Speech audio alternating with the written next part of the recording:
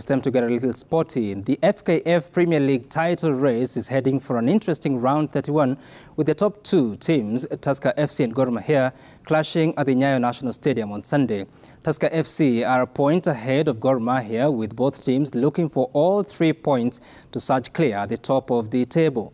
Tusker FC has won 19 matches, most of them by a single goal scored in the dying minutes of the match. They will be out to avenge a 2-1 loss to Gor Mahia in the first leg. Gor Mahia, on the other hand, have had 2 weeks of rest after losing 2-1 to rivals AFC Leopards. They have not won in their last 3 encounters and are desperate for a win to regain the league lead. Nzoia Sugar in third have a chance to tie with Gor Mahia on points if they win their home encounter against Kariobangi Sharks.